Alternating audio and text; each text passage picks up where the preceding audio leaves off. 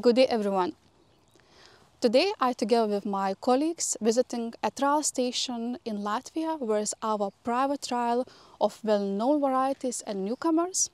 And we together trying to investigate how our varieties looking in the spring after such a hard conditions in autumn, when we all know the weather conditions for emergency because of dry and dry conditions was very problematic.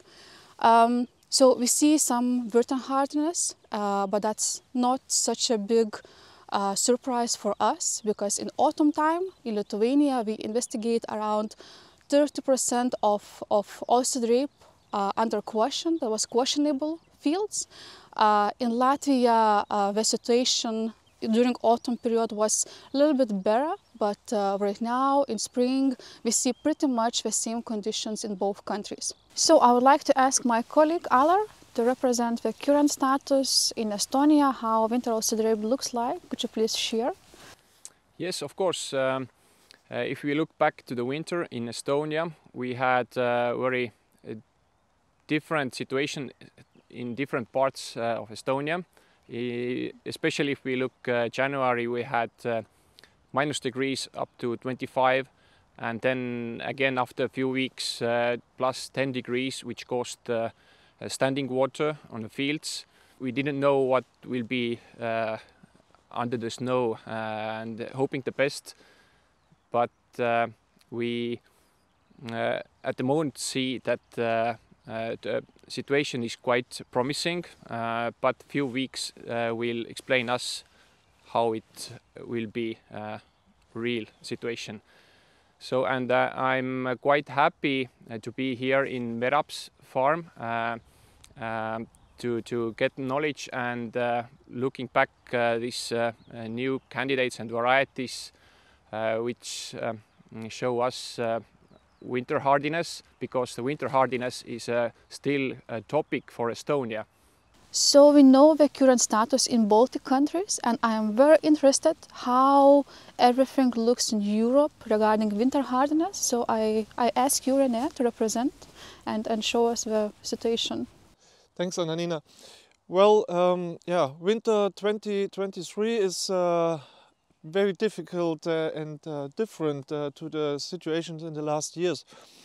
We see now for northern countries from North Sea via Baltic Sea winter damage appearances from the west, from countries like UK and Denmark, where it's really untypical, till here in the Baltic countries. In general, we can say for all of these different winter damage cases, there's a few similarities. We had a nice development last year in the autumn time, which led to stem elongation even in some cases. And now with these fluctuating temperatures and with these several frost appearances, we have now this winter killing. We see here a nice different picture for the impact from the breeder's side. So clear differences in the varieties. And yeah, coming weeks I think will underline then finally the full picture. But for the moment we can say there is some small regional cases in countries like UK and Denmark. South of Sweden is heavily impacted. That's something what I have already heard. And then we see here the situation in the Baltic countries, but also in our markets like Belarus and partly in Russia, there is a bigger comments of winter damage. So I think we can expect somehow an impact of 200,000-300,000 hectares maybe in the coming weeks. But of course, final picture will come up in the next 3 to 4 weeks. All right, so we have a status from Baltics, from Europe, and I would like to ask our good friend from Sweden, Albin, to share the current status of winter hardiness in Sweden, keeping in mind that in 2 past years there were a serious problems with winter killing. So Albin, could you please share with your feeling, with your experience from today? Good morning, Antonina. I think that we should try to see what we have under the snow here. we have about 10 centimeters of snow. I've prepared it here. Temperature is about 0.8 plus degrees in soil. It's frozen feet up here. But if we try to put up a plant, frozen in the soil, but here we have a plant that you can see the green, the new green leaves that started to grow before the snow 10 days ago. We have quite a good root. It's about 15 millimeters of root neck, and I think this is a plant with that were prepared in quite good shape in order to survive the Swedish winter. So hopefully with next 10 days we will have 5 to 10 plus degrees. The snow will disappear within 3-4 days, and the oilseed rape will start to grow. I'm very interested how it was situation in that past 2 years. How do you manage keeping in mind that there were such a big problems regarding winter hardiness? I think that we could use this information for our farmers because in Baltics we also probably will have some issues in some fields. Well, we have had more or less a decade without winter damage in Sweden, but with start 2001, 2022, we got winter damage in our trials, and that was really good, and it was the start of a quite big selection of the variety. From those years, we were actually seeing that the varieties like Apura, Mercedes, and Parcours, and also last year Herefest, had a quite good winter performance. We also see that the variety like Expat from the cow performed quite well. And we also did comparison between plant density and yield from this trial. If we have from 1 to 5 plants per meter square, we got a yield in the trial for about 3.5 tons, but as soon as we got up to 5 to 10 plants per meter square, we were up to 4.5 tons or something. And then between 10 and 55 and 25 to 40, we got about 4.5 up to 5 tons per hectare. And that's a trial. But if you take away about a ton of that, I think you can expect a yield of 3.2, 3.5 tons if you have 5 to 10 tons per meter square. But the important thing is to have plants on every meter square, and you must be aware of weeds. Weeds will quick take place and take a lot of light and fertilizer from the plant, and it can destroy the crop. But if you're prepared to make a wind application in early spring, you can get quite good yield of the winter damaged fields where you still have plants left.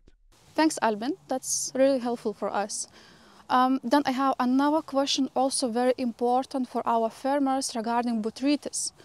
I know you have some experience. Could you please share with us? Because we need to get the knowledge how to solve this problem, because it's not very often disease for Baltics. When it's about Botrytis, we had an infection in 2012. That was a winter quite similar to this. We got winter damage in the early part of the year. And in these wounds of the plants, Botrytis infected and started to grow quite quick. We put out trials with Boscalid and azoxystrobin. The application was done very, very early in early April, and Boscalid worked quite good. We got about 200 kilos of oilseed rape per hectare after that application, and the infection of Botrytis did stop when the temperature went higher and the plant started to grow. So we didn't got problems with any lodging. In outside trials in the field, we could have single plants that lodged, but